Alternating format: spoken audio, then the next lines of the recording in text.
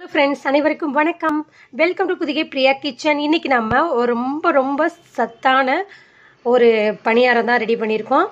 இதில் என்னென்ன சேர்த்துருக்குங்கிறத வீடியோக்குள்ளே பார்க்கலாம். வாங்க போகலாம். போகிறதுக்கு முன்னாடி நம்ம சேனலை புதுசாக பார்க்குறவங்களா இருந்தால் சப்ஸ்கிரைப் பண்ணுங்கள், லைக் பண்ணுங்கள், ஷேர் பண்ணுங்கள். சூப்பராக இருக்கும். இந்த ஹெல்த்தியான பணியாரத்தை பாருங்கள் ஃப்ரெண்ட்ஸ், எப்படி இருக்குது. நல்லா ஸ்மூத்தாக இருக்குது பாருங்கள். வாங்க பார்க்கலாம். சூப்பராக இருக்கும் பாருங்கள் ஃப்ரெண்ட்ஸ். தேங்காய் அதெல்லாம் இருக்குது. எப்படி இருக்குது ஃப்ரெண்ட்ஸ்? சூப்பராக இருக்கும். டேஸ்ட்டும் நல்லாயிருக்கும். வாங்க பார்க்கலாம்.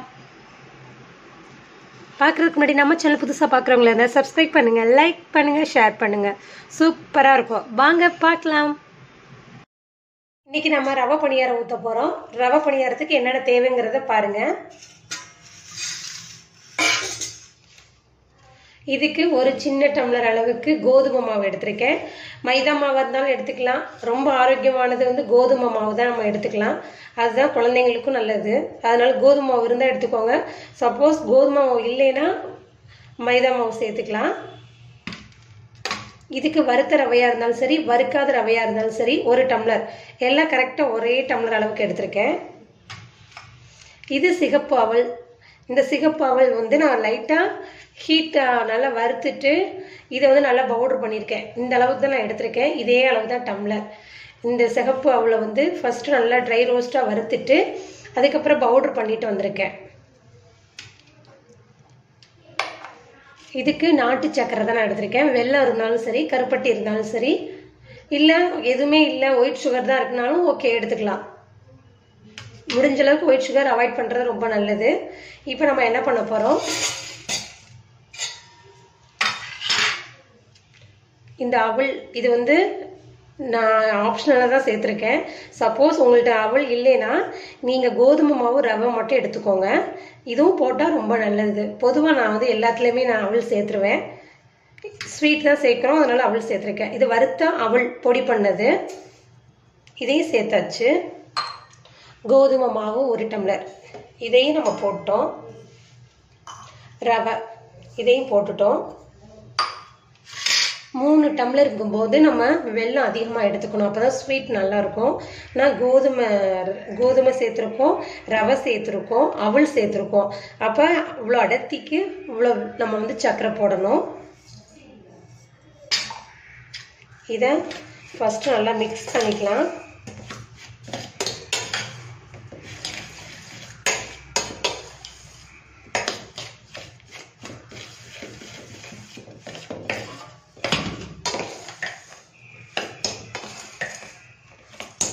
இது 1 மணி நேரம் நல்லா, 1 மணி நேரம் இல்லைன்னா அரை மணி நேரம் ஊறணும். ஊறினா தான் நல்லாயிருக்கும், நல்லா ஸ்மூத்தாக இருக்கும். நம்ம பேக்கிங் சோடா பவுட்ரு எதுவுமே சேர்க்க வேணாம்.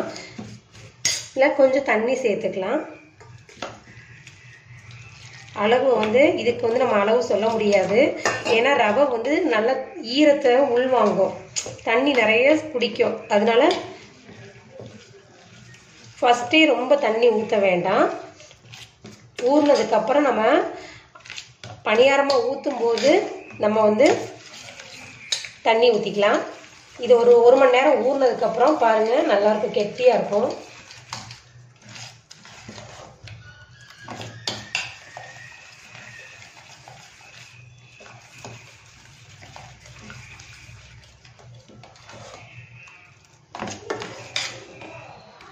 இதில் கொஞ்சம் எக்ஸ்ட்ரா தண்ணி ஊற்றிக்கலாம்.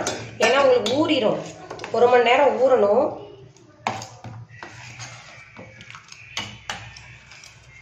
இது நல்லா ஊறினா தான் நல்லாயிருக்கும். இப்போ நம்ம மாவை கரெக்டாக பாருங்கள், 1 மணி நேரம் ஊறட்டும். அதுக்குள்ளேயும் மூடி வச்சிடலாம். மூடினதுக்கப்புறம் 1 மணி நேரம் கழித்து பார்க்கலாம். இப்போ பாருங்கள், நம்ம அரை மணி நேரத்துக்கு மேலே ஆயிடுச்சு. நல்லா ஊறி இருக்கு பாருங்கள்.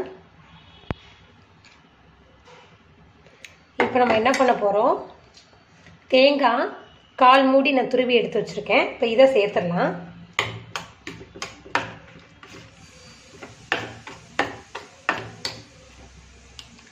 ரொம்ப தண்ணியாகவும் இருக்கக்கூடாது, ஊற்றுற பதமாக இருக்கணும். கரெக்டாக இந்த கன்சிஸ்டன்சி கரெக்டாக இருக்குது. இப்போ நம்ம ஊற்றிடலாம். சூப்பராக இருக்கும். இதுக்கு நெய் எடுத்து வச்சுருக்கேன். வாங்க இப்போ நம்ம வந்து பனியாரக்கல் எடுத்து வச்சிட்டோம். நல்லா ஹீட் ஆயிடுச்சு. இப்போ நெய் கொஞ்சம் கொஞ்சமாக ஊற்றிக்கலாம்.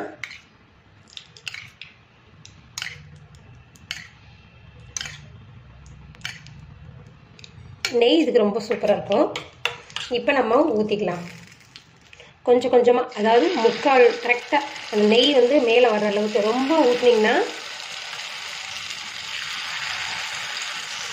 இதுதான் கரெக்டாக இருக்கும்.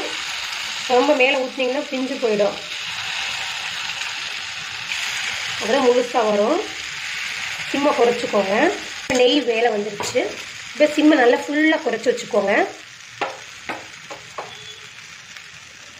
வேகட்டும். இப்போ நம்ம திருப்பி போடலாம். பாருங்கள், நல்லா ஸ்மூத்தாக இருக்கும்.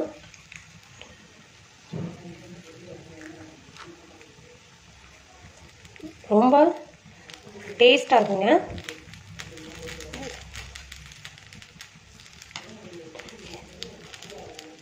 நல்லா வலிக்கிட்டு வருது பாருங்கள். நெய் நல்லா இந்த பக்கம் நல்லா ஸ்ப்ரெட் ஆகிடுது.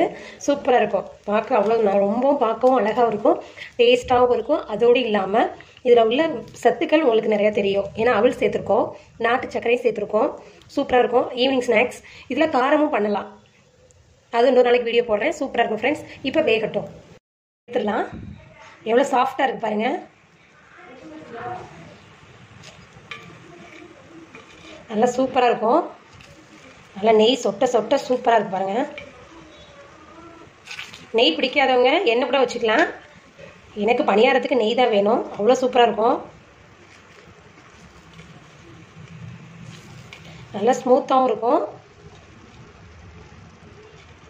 பாருங்கள் எப்படி இருக்குது ஃப்ரெண்ட்ஸ். சூப்பராக இருக்கும் ஃப்ரெண்ட்ஸ். பாருங்கள், நம்ம மொத்தமாக ஊற்றி எடுத்துட்டோம். நான் எடுத்த அளவுக்கு 27 வந்துச்சு. பாருங்கள் எப்படி இருக்குது ஃப்ரெண்ட்ஸ்.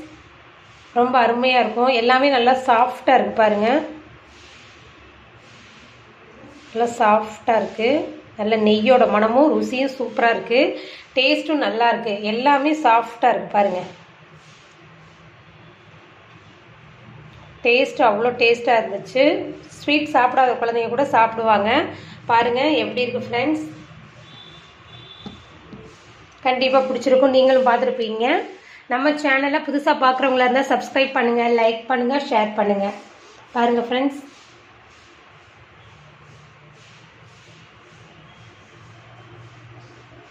இந்த ஆரோக்கியமான பணியாரத்தை நீங்களும் ரெடி பண்ணி பாருங்கள். ரவை பணியாரம். நம்ம சிகப்பு அவல் சேர்த்துருக்கோம், கோதுமை மாவும் சேர்த்துருக்கோம், இதெல்லாம் நாட்டு சர்க்கரையும் சேர்த்துருக்கோம். ரொம்ப சுவையாக இருக்கும், ஆரோக்கியமானது, டேஸ்ட்டும் நல்லாயிருக்கும். பாருங்கள் எப்படி இருக்குது ஃப்ரெண்ட்ஸ். பாருங்கள் அவ்வளோ சூப்பராக இருக்குது பாருங்கள். தேங்காயெல்லாம் நடுவில் இருக்குது பாருங்கள். சூப்பராக இருக்குது. சாப்பிடணும் போல் இருக்குது. வாங்க சாப்பிடலாம்.